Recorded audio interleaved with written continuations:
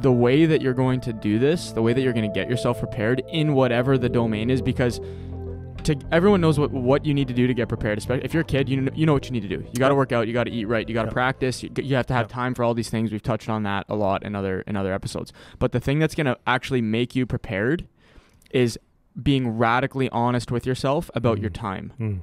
That's the action step that you can take from this. If you're radically honest with yourself about what you're doing with your time, then you will be able to block those pieces in to get yourself ready for whatever the opportunities are. And that could be, like we just said, and player, parent, coach, whatever you're trying to improve, if it's your job, if it's hockey, if it's whatever.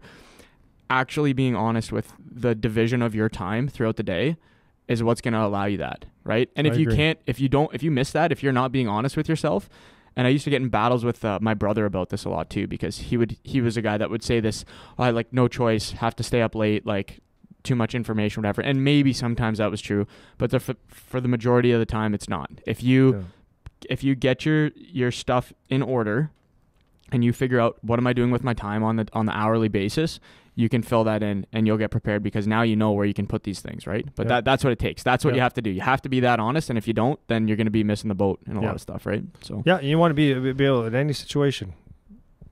Did you work on your defensive game? Did you work on your offensive? You shot the pucks from every angle, from every opportunity that you could, and if you've done all those things, when coach at a whatever level you're playing at, if you've never penalty killed before and he says, give it a shot, kid, that might be your opportunity. If you just neglected that defensive role, or you just kind of I'm more of an offensive guy, then maybe your opportunity's gone. You want to prepare in every little detail. Vice versa, right? You get your first chance on a power play. Did you pay attention in practice? To what the power play actually is? Because a lot of guys don't. Well, it's not me. Well, they take a knee and play pass on the other end. Then you get a chance. What do I do, coach? Well, come on, dude. Right. So it's about being ready, chomping at the bit for your opportunity, because opportunity will come if I said earlier, right? When luck happens, when opportunity meets, or when preparation meets opportunity.